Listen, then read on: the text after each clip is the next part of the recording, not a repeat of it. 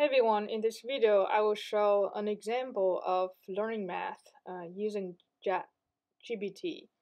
And today's topic is a calculus topic, finding the limit of a function at either positive or negative infinities. And as you see that, the system ChatGPT is not perfect in doing math problems. However, it is trainable.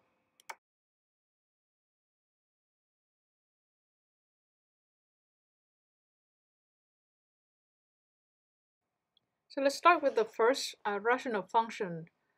In these rational functions, we see that the highest power, x power, in the numerator is 5, and the highest x power in the denominator is also 5. So then we know that there's a horizontal asymptote at -5 as the coefficients of the x to the fifth over 3 as the coefficients of x to the fifth in the denominator. So then the ChatGPT gives the right answer for this question.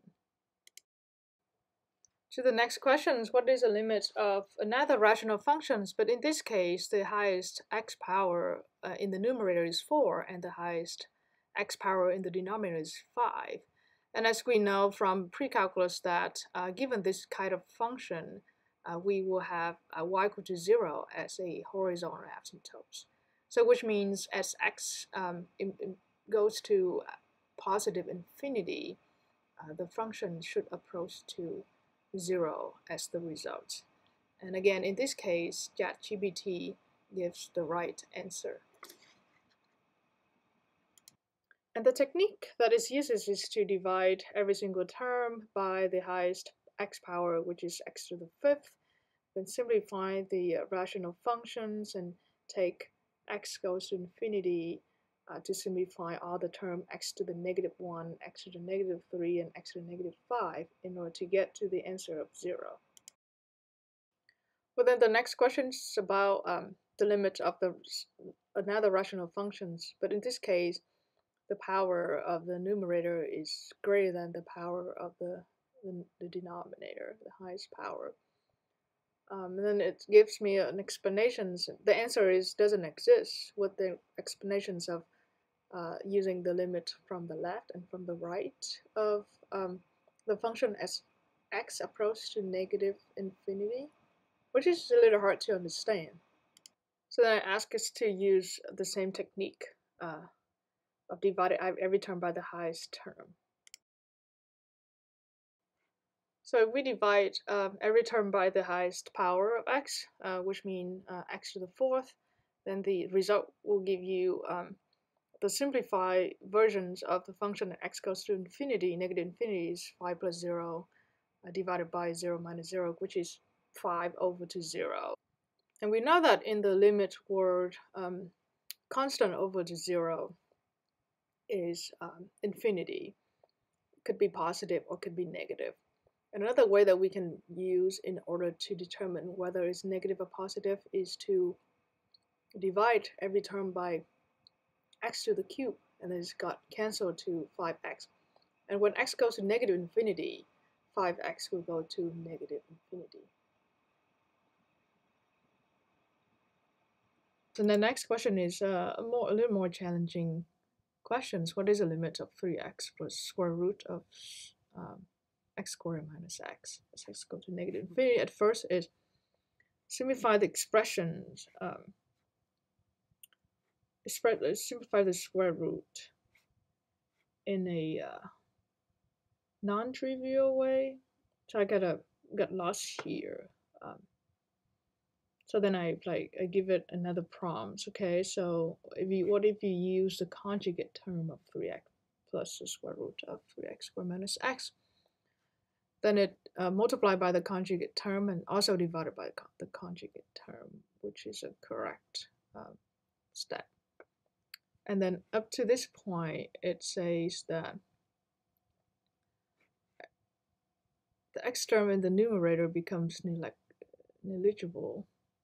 So then it's gonna be, so as a conclusion, the limit is 0, which is not quite right, because the power of the numerator and denominator at this point is still the same, so we might have some limit, like finite limits here.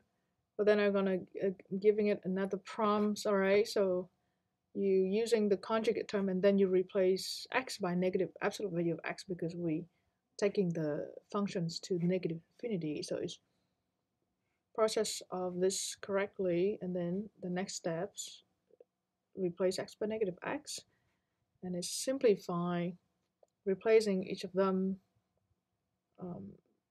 trying to simplify it, and then jump to the conclusions that x go to negative infinity, negative x go to positive infinity. So, and using the limit of the numerator to make a conclusion about the limit of the function, which is not quite right. So give another prompt, use a conjugate term, replace x by negative x, and then to factor the 9x squared out. In the square root term, you factor the 9x squared out. So let's follow the first step, conjugate term. Second step, replace x by negative absolute value of x, simplify it, and then factor out the 9x squared, would give us 3x square root x squared, which is correct here. The x goes to negative infinity, negative x go to positive infinity, and square root goes to 1, yes. So then the limit is, and then the function is simplifying to this function, which is correct. However, when it's trying to combine the numerator, simplify the numerator, it made a mistake, because negative 3x absolute value of x times 1 is negative 3 absolute value of x. Negative 3 minus negative 3 would be negative 6. So because this simplification step is incorrect, that leads to an incorrect answer. So then I try to fix this simplification step. Use the fact that this is going to be equal to negative 6 absolute value of x, and then gives the answer again, multiply by the conjugate, replace x by negative square root of x, and down to use this fact, then is simplify the functions down to this term, canceling out this absolute value of x. At the top and the bottom, give it the solutions to be 1 over 6, which is a correct answer.